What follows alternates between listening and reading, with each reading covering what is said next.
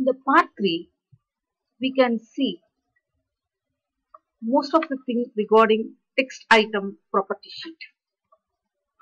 The text item property sheet. Now I want to show what are the minimum and maximum values. The property sheet, the text item. You can see name, the item type is text. Suppose we want to fix the price. I want to fix the price as lowest value is only 5, and whatever it may be, lowest value is 5, highest value I can give up to 150. Suppose I want to give initial value is 100. I want to give the hint. I want to give the hint in the things. Hint I will give enter the value between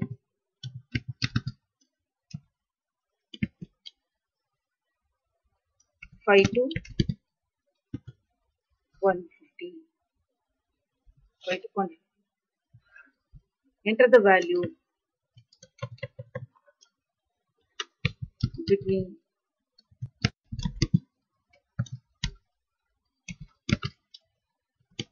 5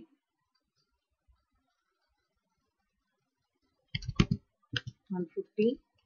This way. I'll give display hint automatically. Yes. Now I will close this. I did everything in the price field. So now I will save my form, compile my form as it is, and I will run it. So I will see how it will come in the runtime. My conditions.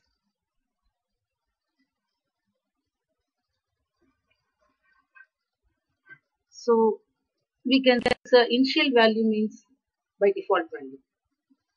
Minimum value is lowest value is minimum value. How much value it will do.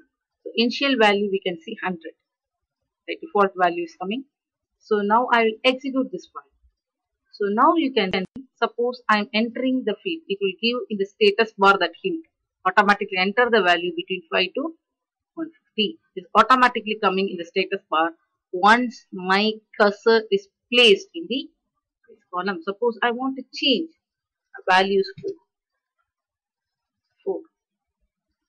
The cursor never moves to the next one because my lowest value I given is 5. That's why I can't able to go and move my cursor to the next column called addition.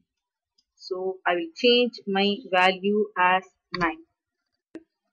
This is thing. And we'll check the highest value also. Highest value 150 given.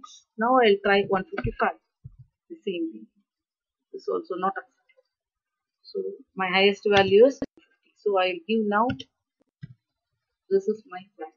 So then only I can. So it will give once whenever you are going and clicking here, automatically the hint will appear in the status bar. This is what we now learn in the text item. What is the default value? That is initial value, lowest value allowed, and maximum value, highest value allowed. It's called maximum value allowed in the text item. Next one we can see in the same text item, property sheet. Go to the design time layout wizard, go to the property sheet. Now we want to change the color of the text item. We can go and say fore color and background. I can change. One is called light yellow color, that is foreground color, and background color I'll change as dark reddish color. This way I will do it. We can change the color. Save. Then again I will run and compile it.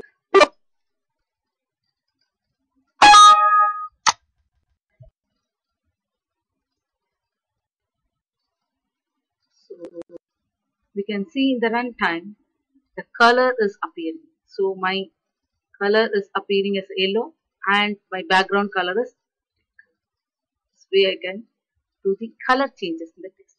What are the things we learned in this tutorial part 3 is the property text item.